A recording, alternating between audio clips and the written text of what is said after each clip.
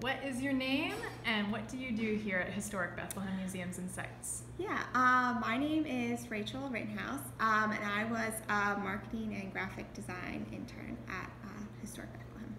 Okay. What kind of things did you do in your internship? I have done website updates, working on the website, creating new pages for different events that are coming up, social media updates for Facebook, Twitter, and Instagram. And then I also did graphic design. So I'd create feature images for the website, posters, pamphlets, and yeah, I think that was it. Okay. And what are you going to school for? I'm going to school for marketing and a business degree. Great. Where are you going? Liberty University online. Okay. And when are you graduating? This May on the 19th. Awesome. Congratulations. Thank you. What was your favorite part of your internship here?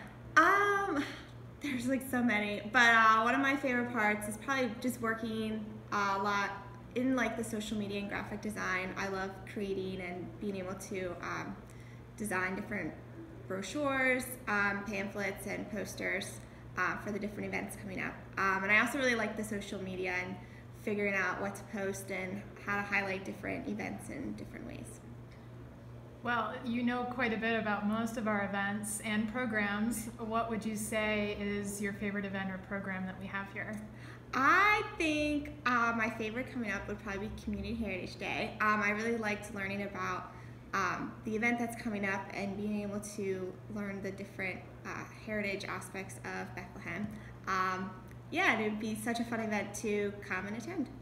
Great. And I also took you on a very brief tour of historic Bethlehem. You got to see a lot of the old buildings. What was one of your favorite buildings? I would have to say probably the Colonial Industrial Quarter. I liked the little area because it kind of got you out of the town. So you're just kind of walking around, but you're still there.